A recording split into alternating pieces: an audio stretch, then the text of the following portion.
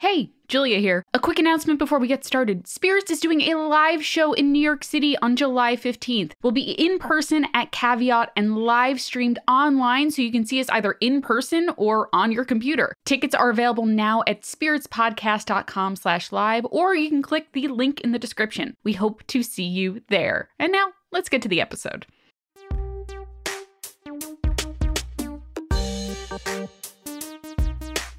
Welcome to Spirits Podcast, a boozy dive into mythology, legends, and folklore. Every week, we pour a drink and learn about a new story from around the world. I'm Amanda. And I'm Julia. And this is episode 290 with our fabulous guest, Sascha Stronach. Sascha, welcome to the show. Hi, lovely to be here. We're so happy to have you. I have been carrying around the arc of your book, just like for the past 2 weeks, being like, yes, it's time. We're going to read. And I'm so excited that our listeners can right now go and buy the book, which is extremely exciting. So, Sascha, to kind of get us started off, can you give us a sort of brief summary or a little teaser of the book to get our audience excited to go break out their wallets and purchase it? Oh, good dear. I'm the worst at describing my own books. In a sort of fungal 1910s city, a cop must solve her own murder in order to prevent a bioterrorist attack. And it's very gay. It's about gay mushroom warlocks fighting the cops. Every word that just came out of your mouth is like, yes, Sascha, why wouldn't anyone want to buy this book? I don't understand. So... It's like a random word generator made a book just for Julia. It's so good. Truly. I was like, oh, this one's about Oh, it's about so much more than mushrooms. Yes, excellent. I want to start with kind of the journey of this book, because I know it has been quite a journey in writing this and then self-publishing and now releasing a, like, I guess extended edition is a good word for it. It's 30,000 words longer. I don't know how that happened. It didn't feel like That's a whole book. It's a whole extra book on top of the original book. I love it. So can you kind of tell us, like, I guess from the origins of the idea and then how we got to today? Yeah, so I was living in Indonesia in a town about 2 hours south of Surabaya, and I got together with a group of friends, and every week we would come together and everybody had written 10,000 words, and then we would talk about someone's 10,000 words. And the first draft that came out of that was not very good. I was a fairly young writer. It was my first attempt at a novel, and that was in 2013. And then in 2017, I picked it back up, and I had rewritten the first chapter to be about mushrooms. I got really into mycology, and I went, mushroom city, mushroom houses, what does this mean? And everything was trash except that chapter, which was just great. And I went, this is it. And so I rewrote the whole thing from there, and I changed the protagonist. It was Weir, was originally the protagonist of that book. And that's why a lot of people love him. He's a lot of people's favorite side character. And it is, I think, because I know what he's doing at any one time when he's off screen. Mm-hmm. Yeah, and I tried to shop that around to traditional publishers for about 8 months. Kept getting rejected. I gave up and self-published it, and it came out in November 2019. And I had written like a pandemic book just before a pandemic hit. And so it won Best New Zealand Science Fiction Novel 2020 at Worldcon. And after that, it started getting a lot of press. So I interviewed Tamsin Muir about Gideon the Ninth for The Spin-Off, which is a New Zealand magazine that I write for sometimes. And Tamsin read the Dawnhounds and then talked about it in an interview and then talked about it at a con. Damn. And lots of attention started coming to it through that. And then what happened was the night of the 2020 US election. I'm not a big drinker. In the US, the time zones would have been different. But in New Zealand, the first half of that day happened over the evening, and then you went to bed. And you hoped and hoped. Around midnight, it looked certain like Trump was going to win. Like there was no blue wave. We're just fucked. Mm-hmm. And I got blackout drunk for the first time in about 10 years, and I woke up with an agent. Because apparently... Wow. What I do, I discovered what sort of drinker I am. I network, which is great professionally. I don't know what it says about my personality. Well, much like a mushroom, you network. Yeah. That's very good, Julia. But I do the same thing. I need a little bit of liquid courage sometimes to believe in myself enough to ask someone for something. Yeah. So I definitely feel that. That's incredible. What a wild night for you, huh? Yeah. I mean, congrats to you. Maybe you helped the blue wave actually be a thing. Oh, God, I don't think so. I'm proud of America, and I'm not taking that away from you. Someone needs to be. We appreciate it. There's very few things that we feel like we could be proud of, so. Yeah. It's very limited. But yeah, and so when I'd originally self-published it, I went, well, I'm trying to sell this to Americans, and it's a very New Zealand book. And this was in 2019, and there was no audience for that, so I cut a lot of the New Zealand-ness. And then in September 2019, that was when I gave up and when I'm going to self-publish it. And a week later, Gideon the Ninth came out and blew the doors off. And so I said to my agent, you know, I want to put the stuff back in. And Tamsin was like, you can't let them cut this shit. This matters. Wow. And I went back and I put in a lot of New Zealand culture, and I put in a lot of tikanga Māori that I had cut. And that ended up being the bulk of the 30,000 words is world building. It felt like the thing that it needed. It was a little bit thin on the ground. It was a little bit kind of plot, plot, plot, plot, plot, plot, plot. I expected when I went to America I'd have to water it down, and instead it became more itself. And I think that's the mark of a really good editor and a really good publisher, that they kind of let that happen. And I think it's a better book for that. Yeah, I mean, I would agree. Even like reading the first chapter, I'm like, this feels very New Zealand. Like, I don't know like a ton about New Zealand culture other than like the very basics, but I'm like, this feels right. This feels great. I'm digging this vibe so hard. I redid the words of the shanty to have Sweet Asbro in them. I was gonna say. Very specifically, because the editors kept getting caught on Sweet As. They kept thinking it was an error and trying to change it to Sweet As Pie. And Sweet As Pie is kind of folksy and nice. And Sweet As is like a construction worker talking to another construction worker. Yeah. It's not like a nasty thing, but it's definitely a bit more... It's less folksy old man who lives in the woods and more guy eating a meat pie kind of sitting on a street corner.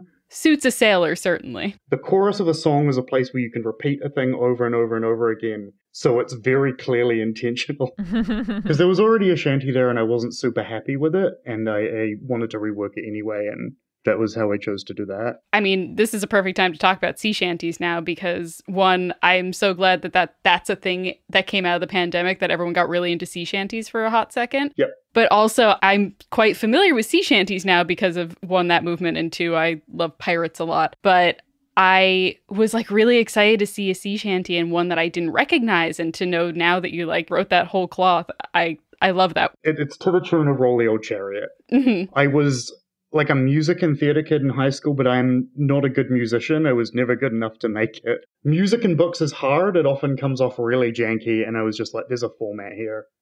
There's something I can follow. Yeah, it was also really interesting because the sea shanty thing, because the Wellerman is a New Zealand traditional, and like I remember seeing like Weller Brothers stuff. So my mum used to work with like museums and stuff a lot, and there's a nautical museum in Wellington. Ooh. There's a whole lot of Weller Brothers stuff there. And it was just this moment of connection that I think as a Kiwi you don't often feel engaging with broader internet culture, which is very Americanized. We do not often get to recognize ourselves. I was on this Indigenous science fiction panel at Worldcon a couple of years ago, and I was talking with Tony Weir about like, is there Māori science fiction that Americans will know? And it was Thor Ragnarok. That's it. That is like the definitive work of Māori science fiction that a US audience would be familiar with. But it really is. Valkyrie steps down from her ship and it unfolds, and it's the colours of the Te Tino Raratiratanga flag, which is Māori sovereignty. It's about New Zealand. It's about Asgard is this place that's all pretty and beautiful, but then you smash that thing on the roof and suddenly there's this colonial war beneath it. Mm-hmm. And so yeah, that felt like Taika using science fiction to absolutely spill his guts on a lot of very Kiwi stuff, and that was very cool. Sorry, I'm going off on a tangent here, but... No, this is great. I love this. This is exactly it. Yeah. Yeah. Also, like, taking probably, I guess at this point, the largest franchise in the world and being able to do that as well is, like, such a power move, and I appreciate it. Yeah. That's awesome. Well, hopefully we're going to get a lot more New Zealand science fiction in the world that people are going to recognize. I hope so. My intent is to make it a thing. A thing that will sell, because I gave a seminar on New Zealand science fiction in 2017, and I went around and asked a bunch of publishers, can you sell Kiwi science fiction that has recognizable Kiwi elements? And one guy, he just paused, and then he laughed for a full 10 seconds, and then he paused again, and went, oh, you're serious, mate. And I was like, and this was 3.5 years ago. Yeah. Is that like anger just fueling the rest of your career? Because if so, that seems like it burns clean. I love that. Yeah, it's a good spite. It's a powerful spite. Yeah. But I think Gideon also like blew the doors off for a lot of us. Kiwis have this really strong cultural cringe. We think other people don't like us or our culture. And I think that is informing a lot of that. And then everybody loved Gideon, Gideon has a line, yeah, nah, yeah, mate, I'm not going down there. It's bloody chockers with ghosts. I am amazed that got through an editor. I mean, it's a great line. It's a good, solid line. Yeah. Does the word chockers read to you? No. Nothing. I have no idea what that means, but I get the vibe, and that's what's important. Like most good slang, the sound of it says as much as the meaning of it. Yeah. You know, like it gets you halfway there. Yeah. I do worry I went overboard a little bit. Like, I worry about cartoonizing New Zealand. I've tried to pull it back and, like, negotiate that a little bit gracefully. The other thing is sort of I'm Kaitahu. My iwi, my tribe, when the Scots showed up, we saw blue eyes and we like that. We like that a lot. Which is why I have a Scottish surname and blue eyes. But we are the whitest tribe. Like, I show up at Māori meetings, everybody goes, hey, Kaitahu's here. Just immediately. Because of how I look, I pushed it away for a really long time. And then in like 2014, 2015, I was at law school and I was struggling, and I joined up with a group of like a Māori student study group. And there were a lot of like more melanated Māori there who were just like, you whakapapa Māori though, right? Like you have that heritage, you have that ancestry. Like, yeah, like, yes, yeah, I'm formally on the tribal roll. Dad's been trying to like encourage me to do this for a really long time. And they went, like, what are you talking about? You're Māori. Like, Aww. And so, you know, the last kind of 5 or 6 years, I've been on this journey to reclaim that. And that made its way into the book. Like, as I was exploring tikanga, I would run into stuff that I felt was really interesting, and I would incorporate that. And a lot of it was coming from law. When you grow up in New Zealand, particularly in the 90s, you are taught that, you know, you have the savage cannibal Māori, and then the English come along and civilize everything. Mm-hmm. And studying the traditional Māori legal system, you realize that we were doing stuff that only now Western legal systems are looking at, particularly around restorative justice. Mm-hmm.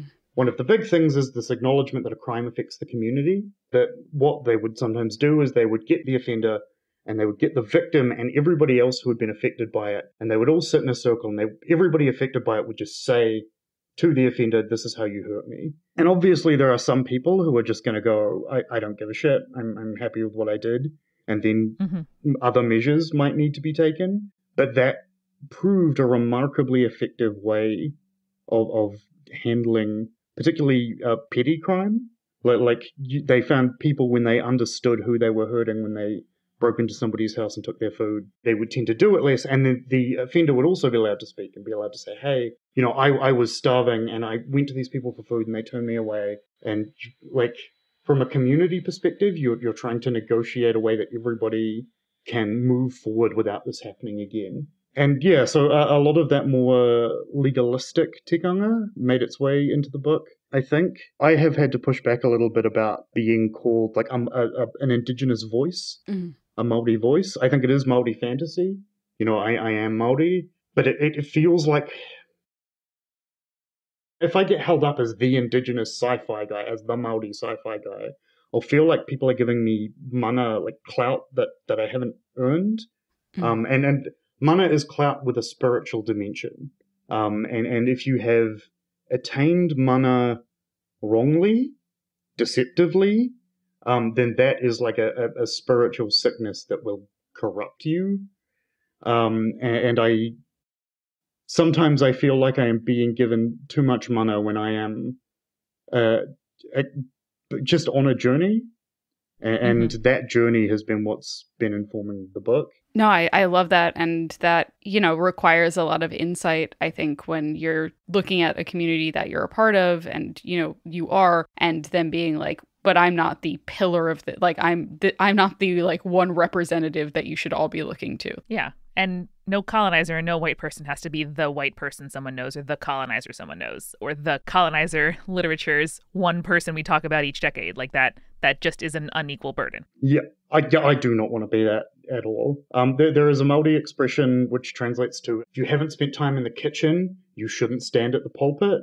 and I don't feel like I've spent enough time in the kitchen. And, everything in here, I have a bunch of Māori beta readers. I have a lot of trusted friends who have been bouncing this off. Te Ao Māori is very much about connectivity. And I think one critic of the 2019 edition pointed out that I hadn't noticed that there is a fungal connection with that, about networks and about everything being connected sort of ecologically and sociologically and interpersonally. I realized only much later. So I had created a magic system that was built on that, and also my dad is an electrical engineer who raised me doing circuitry, and it works exactly like electricity, and I did not realize this until the book was out. That's amazing. That there are conductors and resistors, and at one point there is a big arc storm. My editor, there was a scene I don't want to spoil, but there's a particular climatic scene where the editor is going, what magically is happening here? This needs to be clear. And I went, well, it's a lightning rod. They're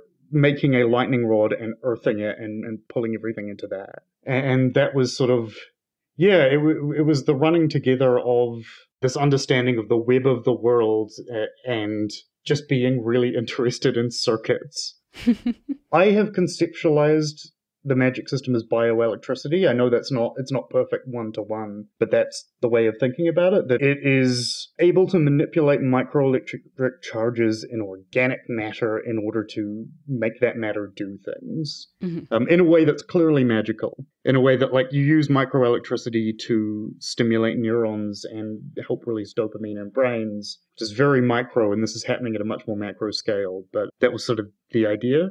I love that. And I think that does come across, like the idea that this does have like a natural in the world kind of comparison for the magic that you've created. I would love to kind of talk about the mythology and like religious system of the book, because I'm sure you have a lot of thoughts around that and kind of where you drew inspiration for the various like gods and also myths. Yeah. One thing that I want to make clear is I'm fascinated by this idea that history is not like a set of static facts that are objectively true, that history is, a thing that is constructed and explored, and faith and history are intertwined quite strongly, which is to say, people are lying to you and not all of them know that they're lying to you. I created this mythology that also existed sociologically, that social forces doing a kind of push-pull and saying, well, this is not what we want to talk about anymore. This is not what our society values anymore. But it's still there. I wrote a short story which I will never publish anymore because of the game Hades, which is about Zagreus. There's a lot of theory that Zagreus and Dionysus are the same god. That there was this transformation, because Dionysus was not the god of the wine, he was the god of the wild. And wine made men like beasts. So that was the connection, and as Greece became, it became more and more developed and kind of spread out, and the danger of the forests became less pressing, or the danger of the wild became less pressing. He became this kind of jolly old fat man. But even in the later Greek stories about Dionysus, there's often an edge to him. The fact that his followers ripped men to shreds with their bare hands is always there. And so the way that gods change due to social forces, but still there is that weird core, was really fascinating to me. And I wanted to have like a pantheon on the way out and a pantheon on the way in. And I can't go too deeply into what Monkey and Crane, etc. are without spoiling later books.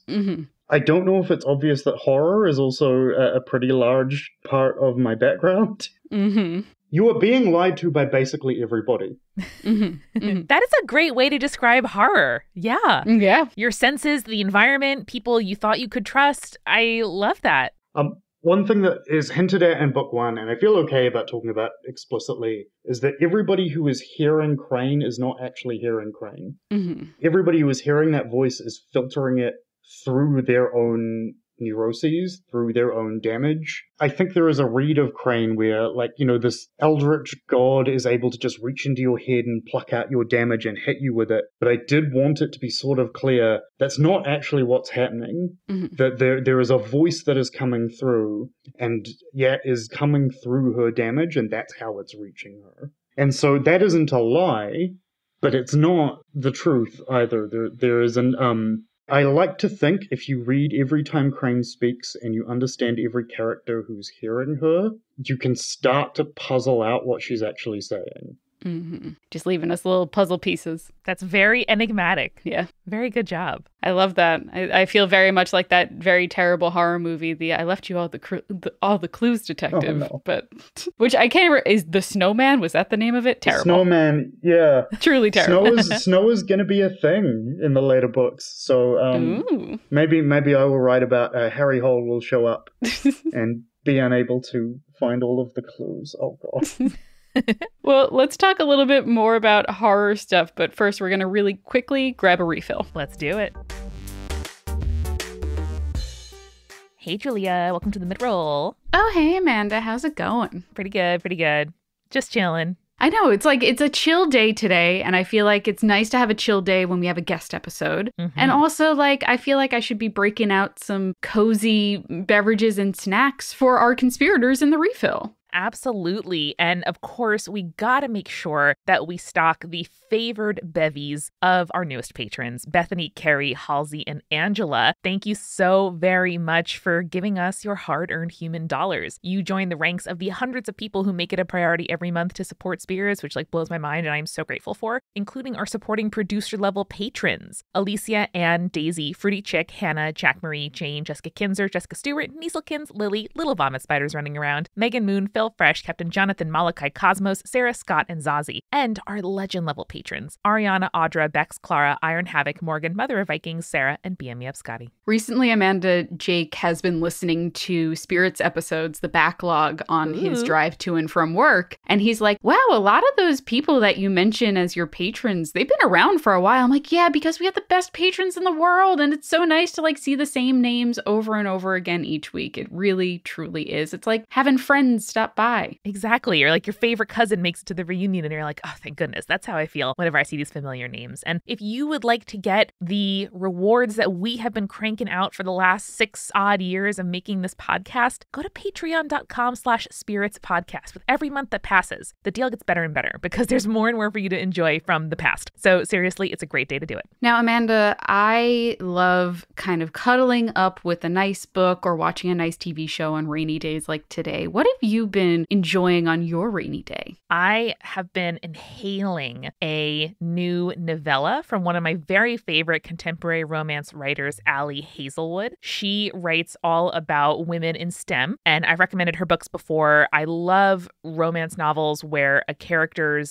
career and friends and family and life is just as big, if not a bigger part of the plot than the sort of inconvenient appearance of love. And that is totally how her books feel. This one is titled Under One Roof. It was published in February of 2022, and there will be more in the series. It's going to be a trilogy of novellas. So it's only on my e-reader, it was 300 pages. So it's, definitely something that you can read in a shorter period of time than you're perhaps used to, but it still felt really substantial where, you got to know the characters, you got to know why it is that classic forced proximity, which I love, which is a scientist was given from her mentor ownership of a house that she then shows up and realizes is currently occupied by the woman's nephew, who is a lawyer who works for Big Oil, and she works for the EPA. Oh, no. So it is a great setup. I really enjoyed it. I can see myself going back to enjoy it again in the future, too. I hope it ends with him quitting his terrible job. Anyway, that sounds incredible, Amanda. I'm definitely going to check it out. And I hope that our listeners check out our live show, whether you're in New York City on July 15th, or you can participate in the live stream that's happening, or the video on demand after the fact. Check it out. It's Caveat in New York City, and it is going to be incredible. It has been so long since the three of us have been in the same room together, and I think the energy and the magic is going to be off the charts. I cannot wait. It's going to be professionally live streamed from 2 angles. So whether you come to New York City or you watch the live stream or the video on demand, check it out. spiritspodcast.com/live is where you can get those tickets. Woo! And Julia, do you know what days like this really sort of invite me to do? I don't know, Amanda. Tell me what. It's sink into a universe, sink into a story, whether that's listening to a podcast like this, reading a great book, or listening to perhaps an audio sitcom by Multitude. Ooh.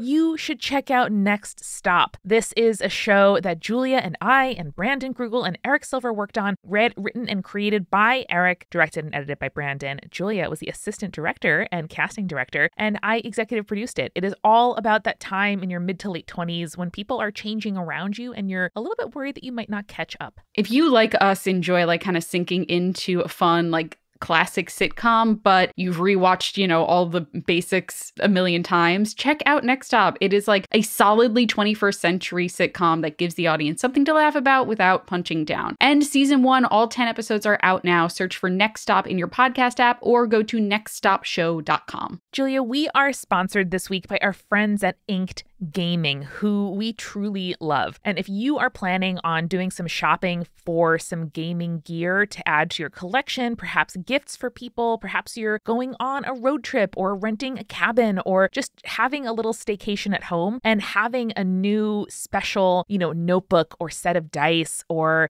accessories to do your gaming with can make things feel so special. Plus, they can customize tons of items so you can have an inside joke from your campaign or your initials or your house crest or logo immortalized on an actual gift run by an excellent small business that we love partnering with. Yeah, and as a sponsor for Spirits, Inked Gaming is gifting us a really nice perk that we're happy to offer to you, our conspirators. How does a 10% off discount sound? Because all you have to do is visit inkedgaming.com/spirits and use the code SPIRITS when you're ready to check out. That is 10% off by going to inkedgaming.com/spirits and using the code SPIRITS when you're ready to purchase your stuff. Thanks, Inked Gaming. Now, Amanda, I know you have talked to me a lot about how you truly can't fall asleep without CBD nowadays. Yeah, I've been using CBD oil to help me sleep for a few years now, and it's really become essential. I also have, like muscle spasms and back and neck problems from time to time, and I have really come to rely on CBD products to help me with that. It's genuinely something I really love, and I sought out a CBD sponsor that I would be really excited to talk to you all about just because it has made such a big impact on my life. And I'm really excited to share with you our partnership with Cornbread Hemp. This is a CBD company based in Kentucky. They have a trademark on the phrase flower only, which is what they make their products out of. That means no seeds or stems are included in their products, and it's USDA certified organic. These are the sweetest people. It's a classic, like friends who are really passionate about a thing and made a business out of it. And they are family owned and crowd funded with all their products grown and made in Kentucky. Also, if you're vegan, a lot of their products are vegan friendly, including both their CBD oils and their gummies. And you can go to cornbreadhemp.com and use the promo code SPIRITS to get 25% off your order. If CBD is something new to you and you're not really sure what the deal is or like what you should try, they do a great job of walking you through the options. They also have independent labs certify all of their products and publish those reports on their website, which is a great thing to look out for no matter where you are buying your products. So check it out. Go to cornbreadhemp.com and use code SPIRITS for 25% off your order. So now, Amanda, a word from our sponsor, BetterHelp. Listen, I've been trying to remind myself that I have to prioritize myself. And what helps me all the time is talking to someone who can help me figure out what is causing stress in my life and how we can kind of counteract it and balance my life out a little bit more, especially when I'm experiencing burnout. It is totally true. And that cannot just be work related. It can be about life, about caregiving, about friendships, about just like surviving in the environment that we're in right now. And that is totally legitimate. And BetterHelp wanted us to use this ad space to remind you to prioritize yourself. That can look like a lot of things for a lot of different people. For me, one of the ways that shows up is doing therapy every dang week, whether I feel like it or not, because I know it is good for me. And I do my therapy through BetterHelp because it is convenient, it is cheap, and I was able to find a therapist really quickly, even though waiting lists around me, even here in Brooklyn and New York City, were so long, and I really wanted support right away. BetterHelp is customized online therapy that offers video, phone, and even live chat sessions with your therapist, so you don't have to see anybody on camera if you don't want to. It is much more affordable than in-person therapy, and you can be matched with a therapist in under 48 hours. And our listeners get 10% off their first month at betterhelp.com/spirits. That's betterhelp.com/spirits. And now let's get back to the show. Sascha, I have to ask, since you're here on the show and you already talked about drinking on the show already, what's your favorite cocktail? Yeah, I don't drink a lot of cocktails. A dark and stormy, a Moscow Mule, an old-fashioned. I tend to stick with the classics. Mm-hmm. There is a bar in Wellington that I'm struggling to find the name. Is it the Nightshade Lounge? Ooh. It's the most pretentious thing I will allow myself when I'm feeling flush. But you just go in there and you describe a vibe. Yes. And the barman will mix you a cocktail. Those are my favorite kinds of bars, and be like, what's your mood today? I'm like, I'm feeling sassy. All right, here you go. And it's like they don't use anything from more recently than 1930. And so you see people in there sort of saying, well, I want to sort of, wilt win. And I go in there and I'm feeling goblin pirate. Can you do me like a sassy goblin pirate? Yeah. I don't know whether the guy hates me or not. I don't know. If I were them, that sounds really fun. He does some fun things with it, with my terrible ideas. I mean, next time I'm going to say goblin pirate when they ask me how I'm feeling. So I dig it. We have to compare notes on what you get at different places. Yeah. We'll be like, all right, so this place in Boston, this is what I got after saying goblin pirate. And let's see what they do at the next one. We were talking about horror before we took our break. Is there like a horror that kind of got you into horror? Like, when did you start getting into horror? And then like, what stories did you really like latch on to? So the one that really hit me was when I was like, I can't remember how old I was. I would have been 6 or 7. My parents came home from Existence and they could not stop talking about it for weeks. Neither of my parents are huge horror people, and Cronenberg this was like the first horror movie either of them had watched in years. Mm-hmm. And if you've never seen Existence, even for Cronenberg, it's a lot. Mm-hmm. And so like I watched Existence, as a teenager years and years later, but I think Cronenberg rooted in my psyche very early. I mean, I feel like a kind of a basic bitch with horror. Like I read Stephen King a lot when I was a teenager. The last great horror book that really got me was Cass Core's Hammers on Bone, which is that title, Hammers on Bone. I went, look, you can't make a title like that. It's too much. The book cannot justify that title. And then it kind of did.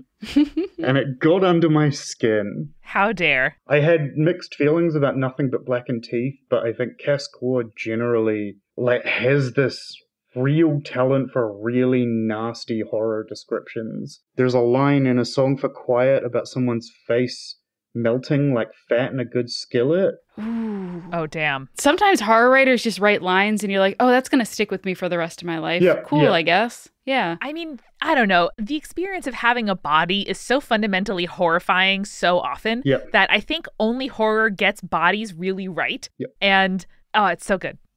Yeah. I don't know whether I'm a horror writer. I don't feel like I think there would be people who had won the horror awards and stuff who would sort of shake their heads at what I do. But genre is weird and fluffy. Yeah. I think I'm a science fiction writer who brings in horror elements more than anything else. Mm-hmm. But I love good horror. And it particularly, the thing I wanted to bring was that embodiedness. I think fight scenes and action in science fiction can often feel a little bit floaty. Mm-hmm. And I think if you bring it down to a body level, you can make really crunchy, interesting stuff that lives more in that space. Yeah. That's why particularly fungal horror really, really gets me going, because there's something about the, I don't know, like damp that feels like my lived reality of just like having a body, like shower shoes at school. I just like, I don't know, the creeping awareness of mold has been one of the undercurrents of my adult life of being like, oh, do I really have to clean my shower that often? Wow. And it just, there's something about it of like the unseen that is slowly gaining power. Yeah, I mean, so New Zealand has a real problem with damp and badly constructed homes. And I lived for about 5 years in a home that was like just ruined with black mold. And it's just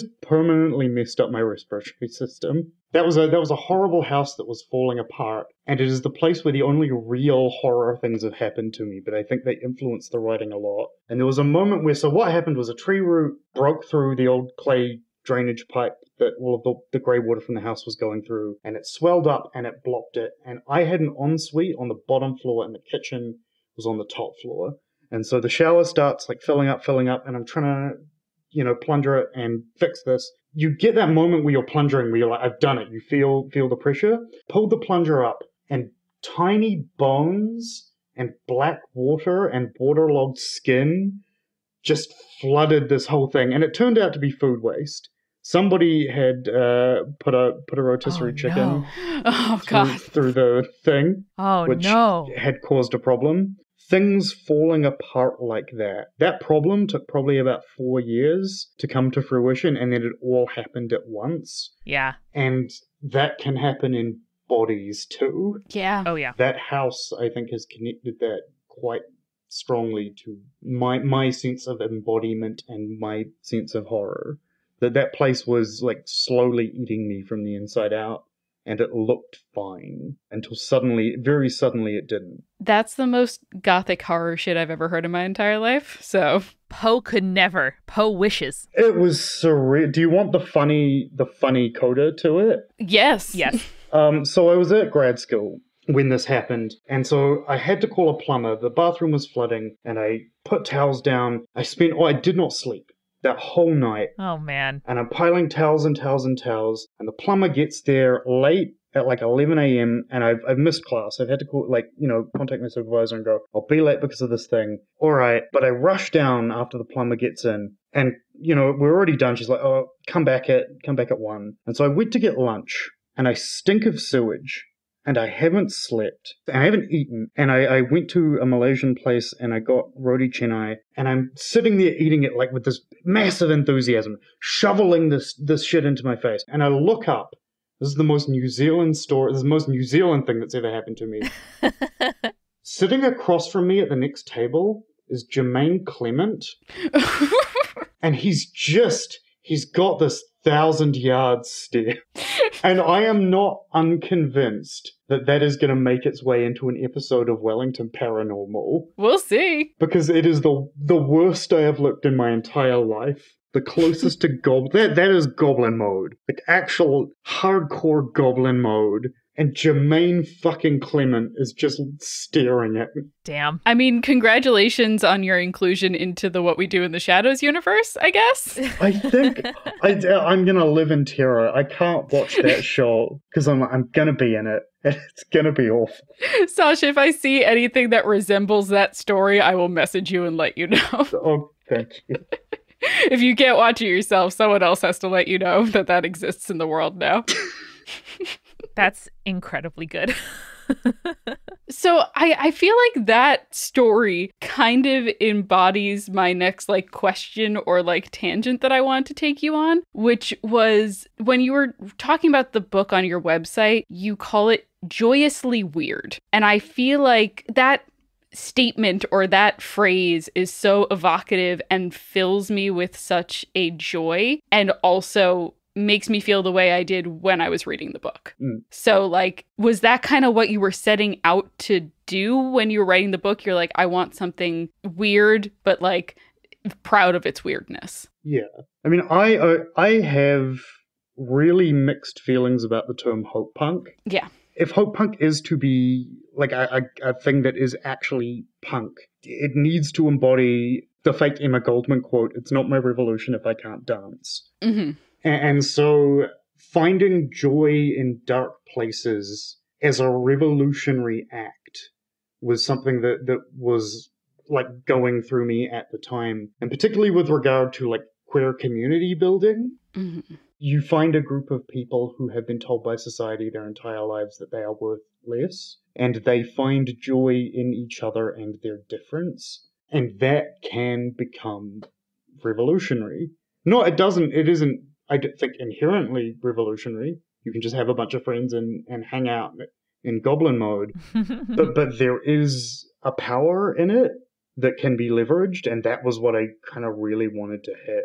And so it is joy and weirdness and revolution. Amazing. Honestly, a great combo of all three. Somebody called it Discworld Elysium. I wish I could remember who called it Discworld Elysium, but that's the nicest thing anyone said about it, and it's stuck in my head. That's so good. I also saw someone describe it as Southeast Asian inspired, and I know that you spent a lot of time in Malaysia and Indonesia and Singapore. Was there a moment when you were in those areas that you were like, this is something that I want to expand upon? These are aspects that I want to include in my own world. Yeah. When I first flew into Singapore, it was at dusk, and there were New Zealand has not got a lot of people.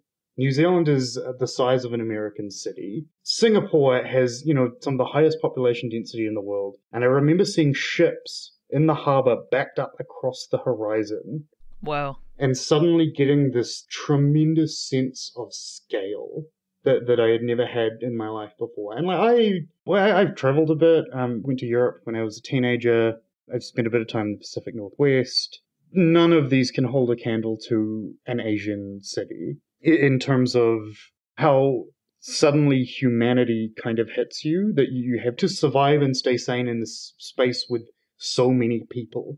And you have to become really, really aware of everyone around you. And you have to act with you have to be kind. People have to be kind and people have to be smart. And they tend to be. I think there is this portrayal of Asian cities that you see in media a lot as, like chaotic and grimy. And I'm not going to say that, KL is a perfect city where everything is like lovely and nice. But I think you come face to face with people a lot more. And that, I think, was the thing that made its way into the book the most. That unavoidably, if you live in a city, you must be part of that city. Well said. And sometimes, because I spoke to Nora Jemison a couple of weeks ago, and we were talking about the city we became, and she was saying, some cities reject you. Some cities, you try to live there, and they just won't have you. I feel like Singapore bounced me a little, but KL didn't. Mm. Yeah, I don't know what it is about them, where that happened, but the cityness, I think, was the big thing I wanted to take away. Because you have to be very cognizant of, like, I am not a Southeast Asian writer, and during rewrites, one of the things I did was try and root it a lot more in New Zealand. And when I incorporated Southeast Asian elements, I tried to incorporate elements that I felt like I was very familiar with. I'm pretty connected with the readings at Sitcom from Kuala Lumpur, and I bounced off a couple of them just to make sure I was kind of getting everything right. The other shocking thing for me was the weather. New Zealand is becoming more and more tropical as climate change kind of gets us, but it does that. I'm from the South Island, which generally is one of the colder, grimmer parts of the country, and the weather of the tropics, I think, influenced the book a lot. It's so much more dramatic. You haven't heard thunder until you've heard monsoon thunder. Mm-hmm. I don't know why acoustically it's so different, but it sounds like an animal roaring. Mm-hmm. Again, it is that sense of scale that really struck me. Everything feels bigger. Even in a way that, Seattle is bigger than basically anywhere in New Zealand. Seattle didn't strike me with that sense of scale. I love it. Seattle just feels like Wellington, but bigger a lot of the time. And I love Wellington to bits. The interconnectedness of everything bowls you the fuck down. Yeah. When you go and live in a big Asian city. Oh, that's awesome. I love that description, and I can see kind of how that feeling of interconnectedness definitely made its way into the book. I feel like this is probably going to be my last question. So if there's anything that we haven't discussed yet that you wanted to touch on, let me know now. So the big one, which it's not in book one as much, but it's going to be pretty big in book two, mm-hmm. was we grew up with... So my grandmother was from Corfu mm-hmm. in Greece, and we grew up with a lot of Greek and Slavic folklore. So her family were diplomats. My grandmother was born in the Ottoman Empire. It's something that I still struggle to understand, because that feels like it's a million years ago. That's wild. They were these Ottoman diplomats. And so she was from Istanbul, but the family are from Corfu. She was from Constantinople. Whoa. But we had a lot of Slavic folklore in the house. I distinctly remember James Mayhew's Tales of Koshka the Cat. And I talked about that on Twitter recently, and James Mayhew showed up in my mentions. And I've been talking to all these big name sci-fi writers, and recently I've gotten over that rabbit instinct. We're colleagues, we can have this conversation. James Mayhew locked me up like a small child being asked to order at McDonald's. I was 5 years old again. I was like, "Thank you, mister. Thank you, that's very nice." But I think Russian and Turkish and Greek and sort of like South Slavic folklore are things that are in the books. In book one, not as much, but definitely there, and are going to be a much more prominent part of book two, because we are going to Radovan. You'll have to come back and tell us all about it. Yes, please. So my final question for you, this has been like a almost decade-long kind of journey for you, going from the first draft to now. Yeah. What is it that you're most proud of with this book? People say the book took 10 years, and I want to push back on that a little bit. I started writing the first draft 10 years ago, and it's coming out now. There were a lot of breaks. Mm-hmm. I think the book probably took about a year. Mm-hmm. Still a lot of work and time. Right. I had this moment where, you hate your own writing when you're writing it. Mm-hmm. Yeah. And so I finished the first self-published. Like, I had the version I was going to go shop around to agents. And I left it for a month, and then I printed it off in Comic Sans, which does this. You've heard that trick? It like rewires your brain a little bit. Yeah. Yeah. And I read it and I cried. Oh my God. When I read this book and it felt like someone else had written it, it hit me like a truck. And I didn't think I was capable of giving anyone that sort of I didn't believe in this book. Like, even after that, I didn't believe into this book until Tamsin Muir said it was good. And I was like, well, she writes good books. She writes books that are clearly better than mine. So she must be right. I trust her opinion more than my own. Oh, yeah. If she says the book isn't trash, the book is good. But I did blow myself down when I read it like it was written by someone else. And that moment made me feel like, I've been writing, I've been working on my craft for a decade now. And that made it feel worth it. And that made me immensely proud of myself. That's so awesome. Incredible. I have no ownership over your success, but I'm proud of you. The book is so good, and I'm so excited for our listeners to go read it. Absolutely. And that's a great place to tell people, hey, where can they find the book and find more of your work and you on the internet? Right now, because we are recording this in the past, we are time travelers. We are talking to you from yesterday. We are in Monday. You are in Tuesday. So that's pretty cool. It's the New Zealand experience. We're the first place to see the sunrise. Yeah. Yeah. It's going to be in Barnes & Noble. It's going to be in all major retailers. It's currently available for pre-order at Barnes & Noble and Amazon, and should be available to pick up by the time you're listening to this. You can find me on Twitter at Understatesman, which was a pun I made up when I was working as a jobber in politics, because I was understatesman, but Kiwis are also very understated. That's the terrible joke. And that's also my website is theunderstatesman.com. Yeah, those are the only social media I do. I am grateful that my publisher doesn't require me to go on TikTok. I'm 30. Listen, you're talking to the right people here. Don't worry about it. I don't have any beef with TikTok. I want to be clear. It's cool. I'm just not cool enough for it. Mm-hmm. Big mood. Yeah. Big mood. I talked to some high schoolers last week, and I was like, about like podcasting and stuff. And I was like, oh yeah, like blah, blah, blah, platforms, Facebook, Instagram, TikTok. I was like, you can tell that I'm turning 30 next week because of how I just said the word TikTok. And they were like, yeah, we can. Ouch, hurts. It's important to acknowledge that you're not cool anymore. Exactly. I refuse to not be cool anymore. I'll go to my grave being cool. It's easy for me because I was never cool. Like, I was a theater kid. Listen, you're talking to the same Us folks also. here. Yeah, like queer, mushroom nerd theater kids. Yeah. Unite. Queer mushroom goblin core theater kids. This is... It's all us. It's us. Well, we will have all those links and many more in the description of this podcast episode. But Sascha, thank you so much for starting out the day and seeing the sunrise first. I'll let you know how it looks on our end tomorrow. And just so appreciate your time. And thank you very much for having me. It's been lovely. It was our pleasure. Thank you for delighting us with all your stories and all of your insight. We really appreciate it. And remember, everybody, stay creepy. Stay cool.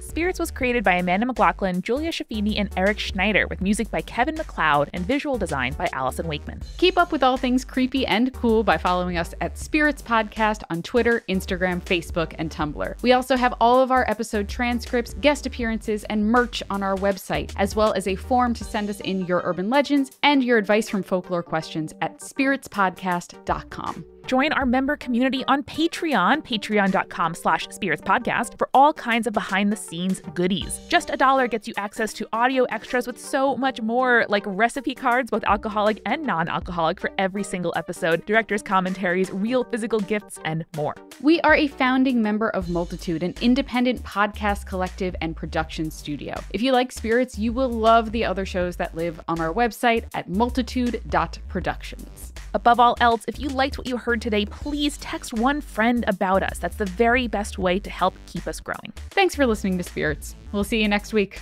Bye.